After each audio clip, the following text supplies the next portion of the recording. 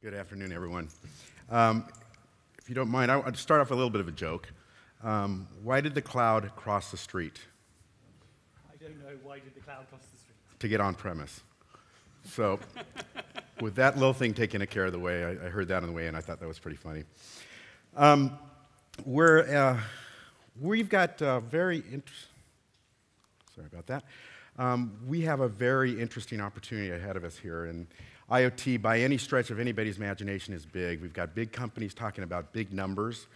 I think the global GDP, just to give you some context around how these numbers are mapped, is between 72 and 75 trillion dollars. So these are very significant numbers that we're working against, and so it's a fun time to be at. So that's the good news. Now, how about whenever there's good news, there's always bad news. So this is from IDC, and this is their view of the players in the IoT space, and they try to organize it by vertical and all kinds of other things like that. But the point is there's a lot of players out there, and I even question some of these are even if they are IoT companies. But the point is there are a lot there. There's another First Mark Capital. These guys are overachievers. They try to get as many logos as they can on the page. But the point here is in IoT, there's a lot of noise and how do you get your message across. And, and part of that, I think we're all familiar with the Gartner hype curve. And if you look at IoT today, it is at the peak of inflated expectations and about ready to slide down into the trough of disillusionment. Love those names. And really our goal here today and for the next foreseeable future is how do we make it so we don't go into that mode? And I think when you talk about it, you have to understand what is the goal of IoT. At the end of the day, what are you trying to do? At BSQUARE, we're focusing really on the business side. We're not so much on the consumer side. We're on the industrial internet piece of it. And what does that really mean? And I've had a really great time talking with prospective customers and partners. And when I asked them, well, first of all, very few times, and in fact, I would count 0, how many people have actually come to me and said, I need an IoT solution? There's always a business problem they're trying to solve that happens to be necessary. Part of that is IoT. And for example, these are some of the things as I burned up some jet fuel and talked to folks. They've got a warranty problem. They've got parts that are being returned, and they need to be able to analyze those things, and that's an IoT application behind the scenes. They've got expensive equipment that they got to make sure that it stays operational. Again, IoT, because you've got to pull that data off, you've got to be able to analyze it and perform analytics on it to determine downtime. Or one of the interesting applications we found is, how are people using my device? What features are being used? Which ones are confusing? And imagine if your coffee machine could capture all that information that today is being dropped on the floor and capture that so that when I make the next version of my coffee machine, it has the right feature sets and it has the right deliverables that people really want.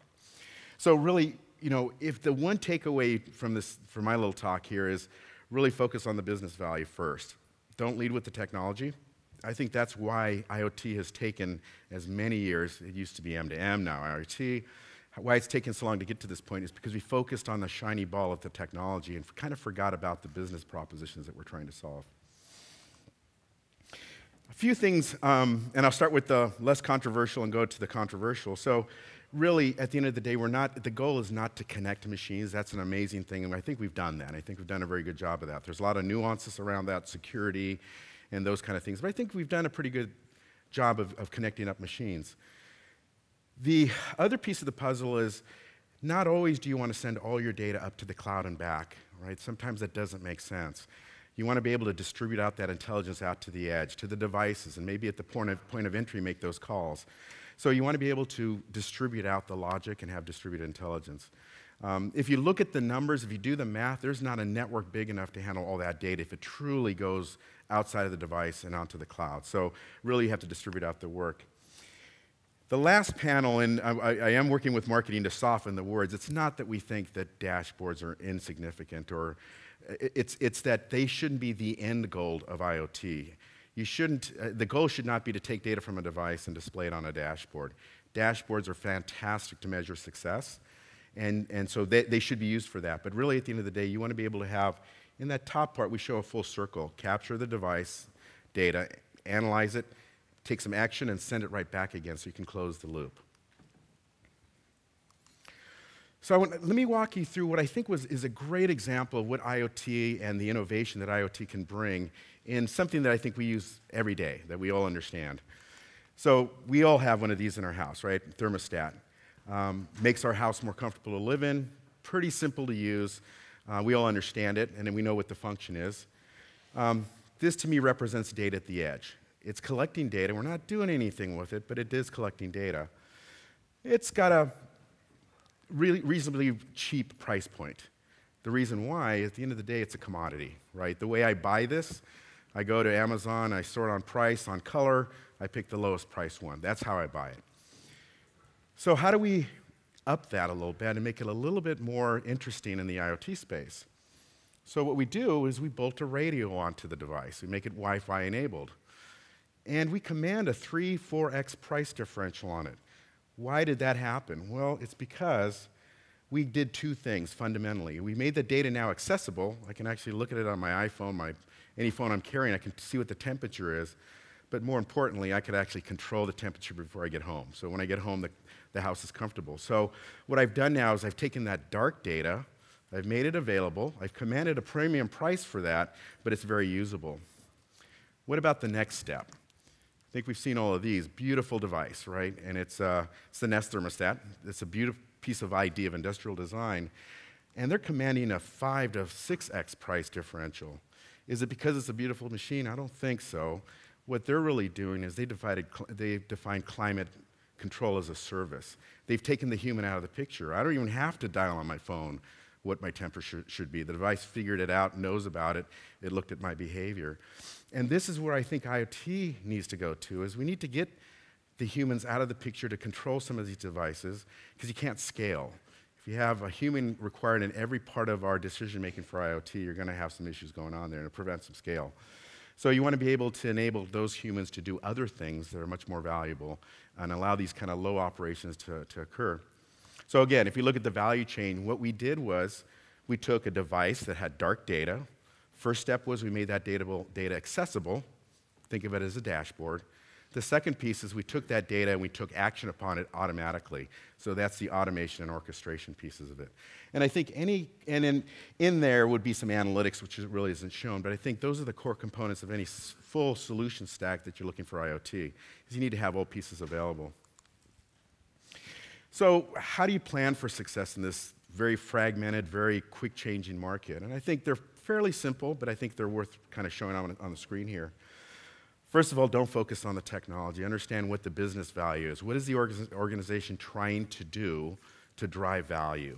And those things may have IoT behind it, and they may not. You have to figure that piece out.